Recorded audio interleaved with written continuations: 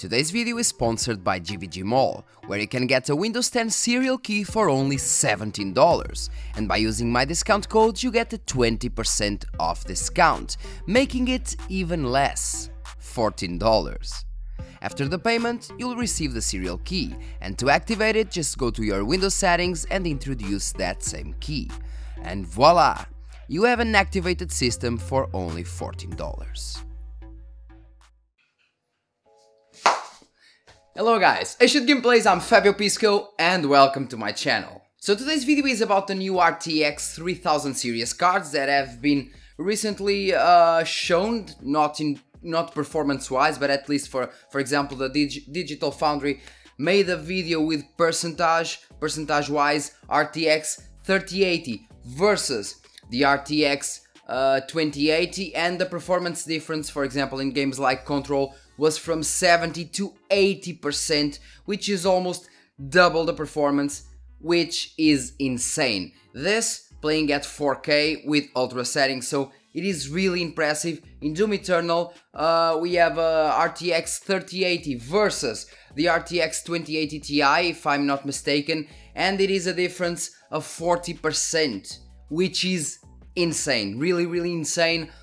So these cards will be awesome. As for the social media, people have been praising Nvidia for a huge leap over the past generation in terms of performance, but they are also bashing AMD, and I don't understand why, seriously, because if people remember correctly, I'm saying this because people tend to have short memory, but if people remember correctly, people used to call, and still call, some of them used to call Nvidia Ngridia, and that was for a reason. And this because Nvidia is still maintaining the MSRP price of the previous generation. For example, as for the case of the RTX 3070, it is $500 for $99.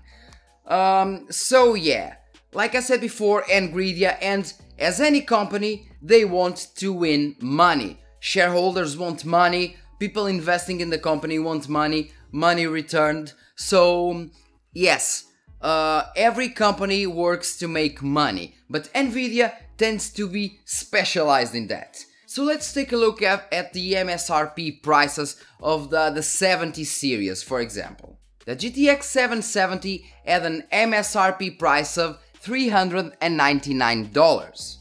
This because they were having competition, of course.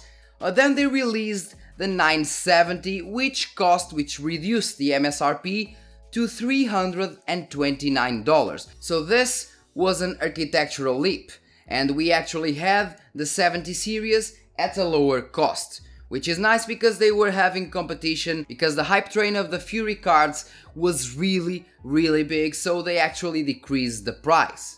After that, we saw that the Fury cards were not that great, and Nvidia had the lead in almost any price tag.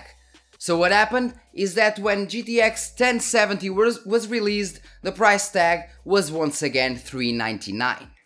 But well, against that, AMD still had the Vega architecture, which were direct competitors with the GTX 1070 and the GTX 1080, leaving the 1080 Ti with no competition.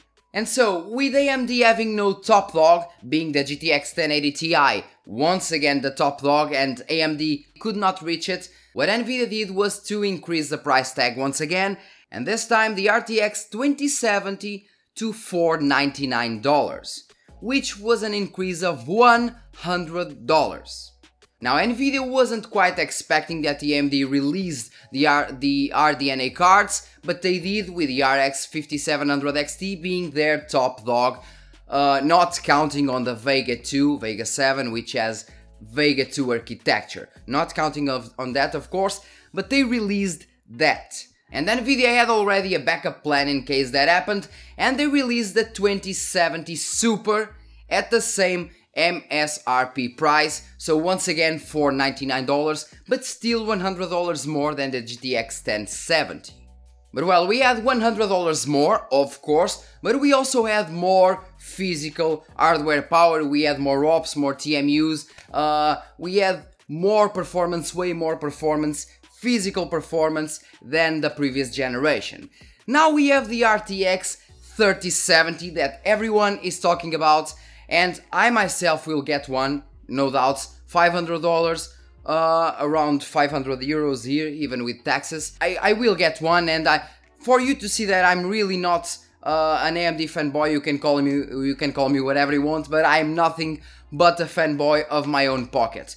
The company that gives me more for the less, I will get it. In this case, it is Nvidia for now. Now, on the RTX 3070, we have actually way more CUDA cores. RTX 2070 had 2304 cores, this CUDA cores, while the 3070 has 5888 cores, which is more than the double physical cores.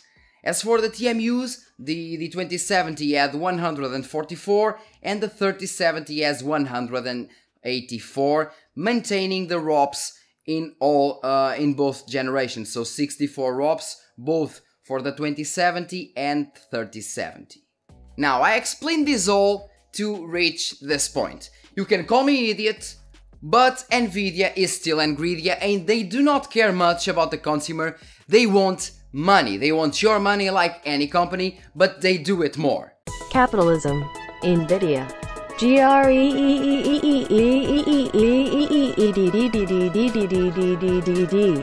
Because they are the top dog. AMD is currently, in terms of GPU, they are the underdog. Nvidia is the top dog, so that they don't really care much about the consumer. They want your money, they want the best, they give you the best for their money. For your money, I mean. But what I mean with this is that if they knew that AMD would be no competition, they would price the RTX 3070 higher, because I really don't believe that the process manufacturing cost is actually lower than the previous generation, because they have more physical units, and I think the die size may be a bit bigger. I didn't actually saw it, but I think it is a bit bigger.